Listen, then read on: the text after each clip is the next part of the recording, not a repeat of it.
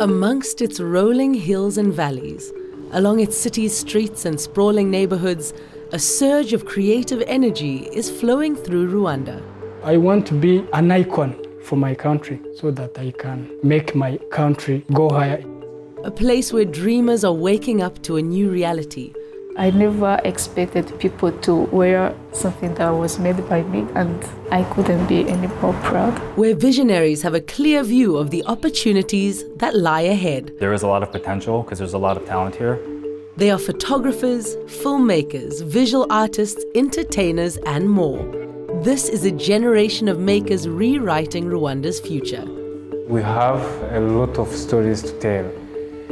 This is Inside Africa.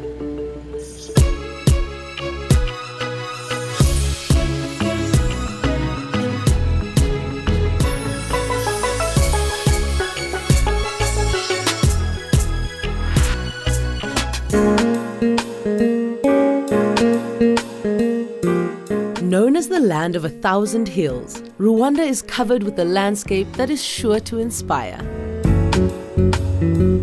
Welcome to the multimedia studio section of Envision. Here in the Rukiri 1 section of the capital city, more than 1,400 meters above sea level, lies a place built to bring inspired ideas to life.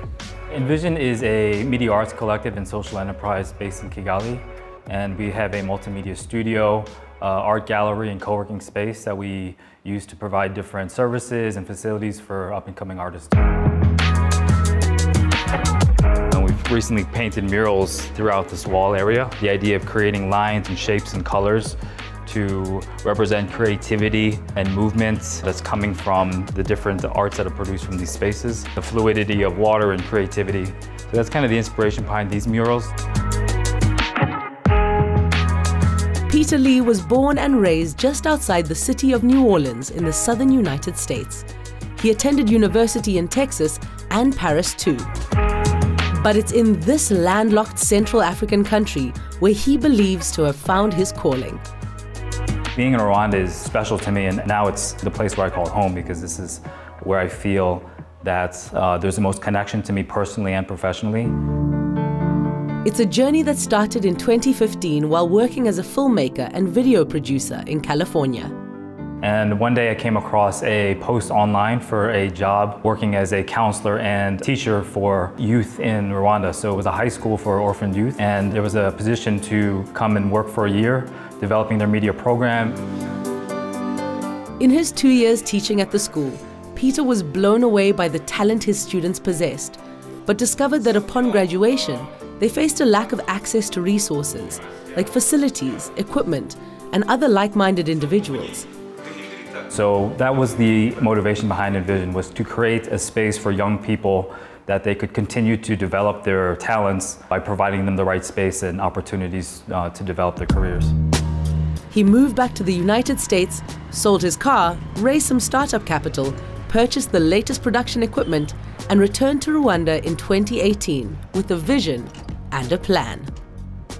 Down here is where we've converted an empty storage room into our photo studio.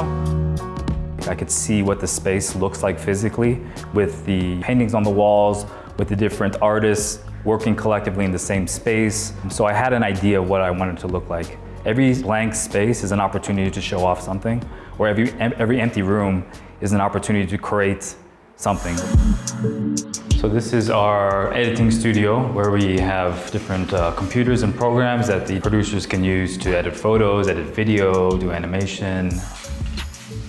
So this is the corridor which leads to our music and audio production studio. This is where we're building an audio studio, a record label, which will be used for recording music, producing soundtracks, also mixing and mastering video and film. This entire facility, which is referred to as the Multimedia Studio, is part of a recent expansion to the Envision campus that opened in June of 2020 and most recently grew to include a cafe as well. We're just trying to continue to service the market, to continue to provide good experiences, good food, good drink, and just have a nice, comfortable setting where artists can feel like they can get together and hang out, and they should feel like they're home. We wanted this to feel like a neighborhood hangout, and so people will just feel like this is somewhere they can come in, like this is their home.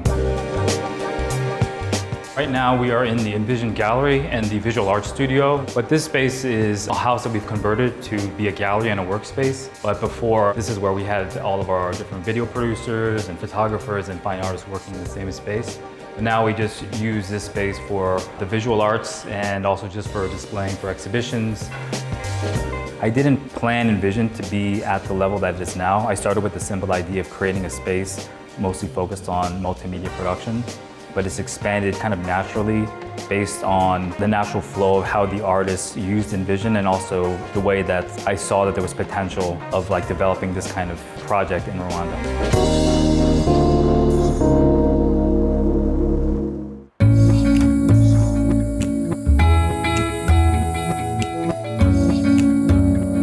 Sitting near the top of one of Kigali's many hills and overlooking the Rukiri 1 section of the city is a place helping to elevate Rwanda's creative sector to new heights.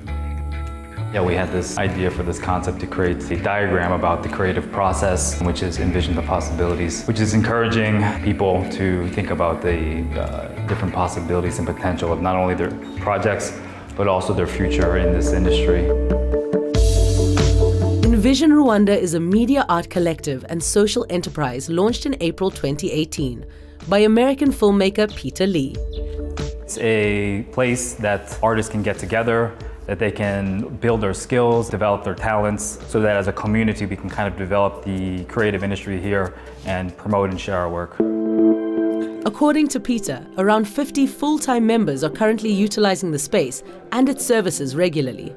We have a wide range of artists, ranging from photographers, filmmakers, painters, fashion designers, so any kind of creative arts. Since its inception, he estimates that they have collaborated and worked with approximately 200 Rwandans in the creative industry. Our target is to young and upcoming artists that have shown some level of talent and have shown that they're really motivated in being one of the kind of change makers in the industry. And these days you can see there's a growing number of young people that are seeing the arts as a potential to have a career. I wanted to be on a journey of my own, the one I had you could risk and take some decisions by yourself. The piece I'm going to perform today is called Lost Dreams. And I wrote it for artists, dedicating to artists. I thought our lives was a structure, just like my parents and my grandparents. So it's mainly to encourage them that you can be lost sometimes in your dreams, but the only thing is being lost is also part of the growth in your career. Gretta Ingabire is a young aspiring artist who began exploring her artistic talent from an early age. When I was still a young girl, I used to write things and also make drawings. But as I grew up, it became poetry. And as I grew up, drawings became something that I adore doing. So when I reached in high school, I got myself this freedom of doing both of them. Her poetry evolved into spoken word and her drawings into paintings. She has also added acting to her resume. I would say it's a pretty challenging thing because sometimes I'm focused on poetry or the acting part, and it's gonna be something that I'll keep on doing as much as I'm able to do them.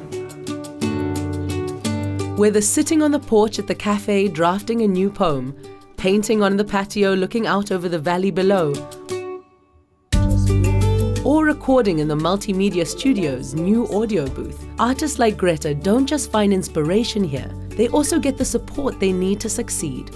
Art is something that is very important in their lives, and I feel like as an artist we have a big responsibility to share what we have, but also we need different people to be with us so that this art can bring impact in the lives of people.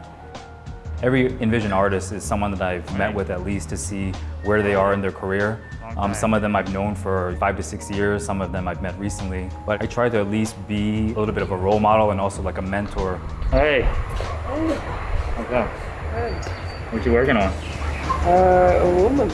I think Rwandan people have started to understand what art is into their lives and also the value of an artist into the world. And so far I think it's good and it will keep on improving with time. There is a lot of opportunity in this field because there is a gap of cinematographers.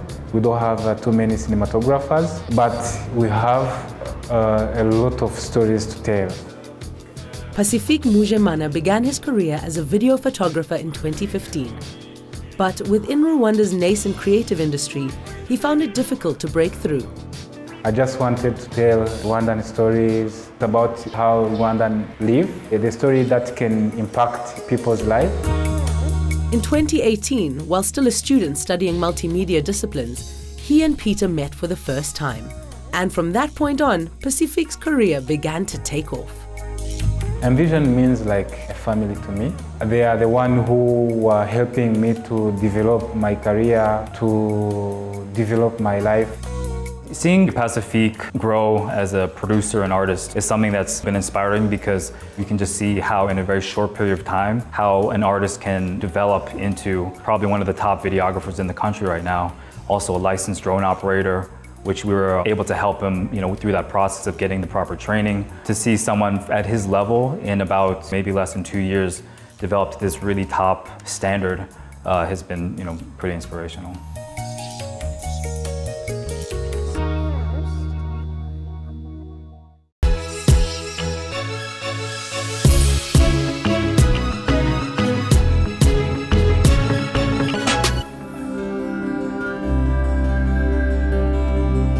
In Rwanda, a country known for its breathtaking scenery, guerrilla adventure treks, and coffee, a new industry is emerging.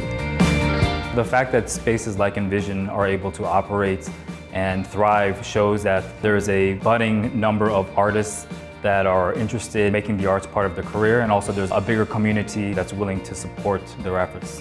As access to resources become more widely available, talented young Rwandans are following their passions, and the country's creative sector is showing signs of growth.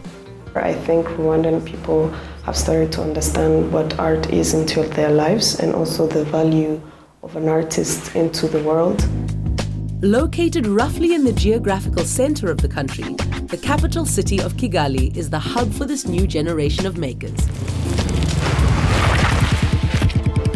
When I started, I was very ambitious. I hoped Guez would become a big household name in Rwanda, and I think we're on track to get to that goal. Mufuth Nkurunziza is the founder and CEO of Guez, a company that specializes in CGI or computer-generated imagery.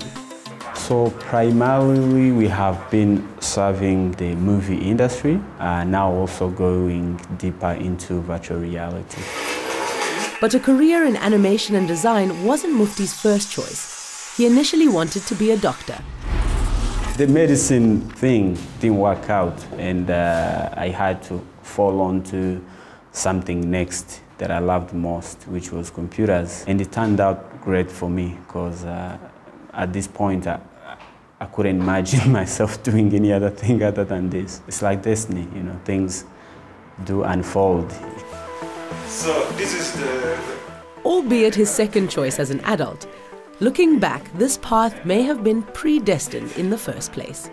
I have always had an interest in art, but I remember someone told my mom that kids who love drawing, they don't have brains in school. So that was kind of, I was discouraged. But after getting access on computers and then rediscovered myself, at least in the digital form. Inspired by the visual graphics he was seeing on TV, Mufuth found himself constantly wondering how they were created, and the answer turned out to be at his fingertips. I remember, as you see, this is like a new industry in the most of the parts of Africa. So it meant the only place to get this kind of information from was the internet. So I remember putting into Google search how to make cartoons or how to make animations, and then search results will come. Navigated through that, and then found some softwares to begin with. Fast forward 3 years and Guez show is humming along. From public works initiatives to virtual fashion shows, the design studio's portfolio is growing. We have served many markets regionally, places like in Kenya. We've worked with a couple clients, Uganda, and of course Rwanda, and also abroad. We've worked with some companies in the US, UK.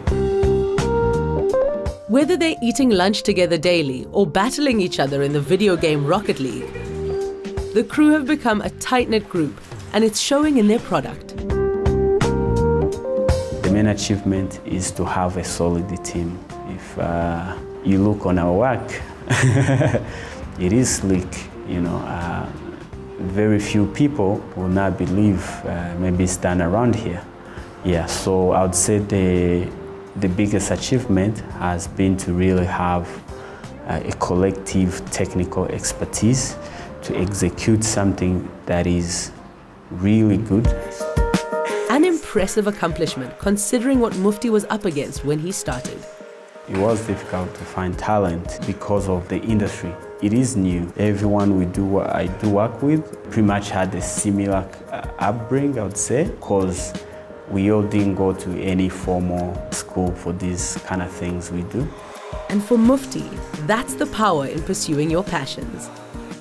It's also the impact of doing quality stuff and putting it out there, and also basically inspiring people to kind of see, oh wow, these kind of things could also be done here. But doing it in the local context, I'd say that's one of our contributions.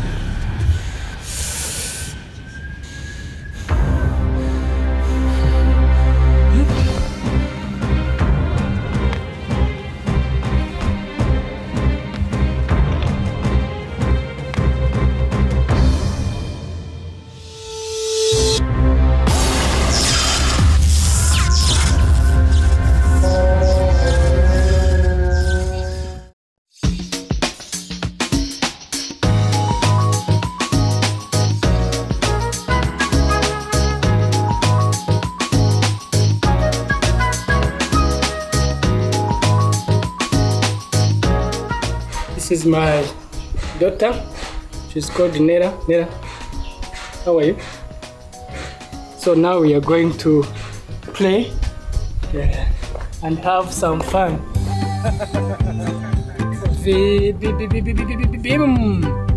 Mugisha Emmanuel loves being a father.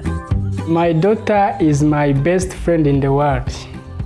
When I am free, I spend all my time with my daughter. Mugisha is also known as Clapton Kibonge, one of Rwanda's top stand-up comedians and actors. That's why I'm a big comedian in the country, because I have something pushing me to be a good comedian. Before it was, you laugh, you go home, I go home, no problem.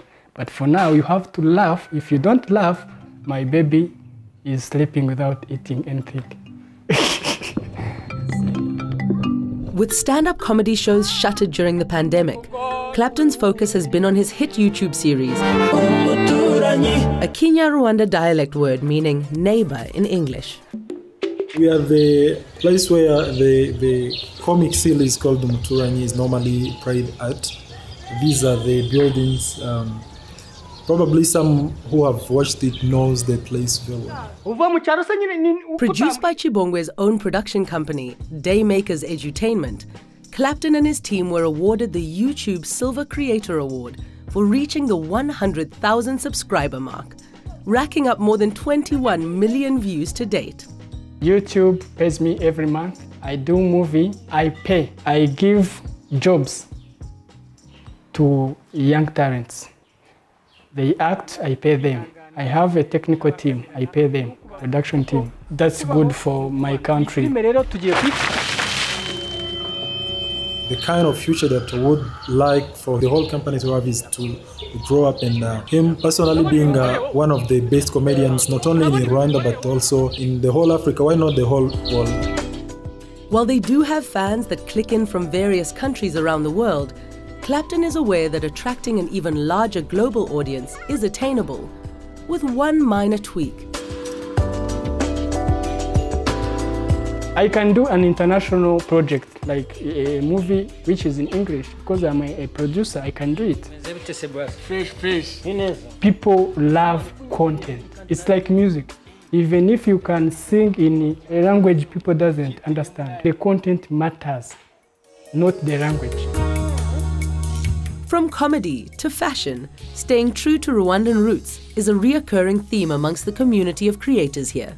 We want to be an international brand that reflects our Rwandan heritage, but also that fuses it with the modern world.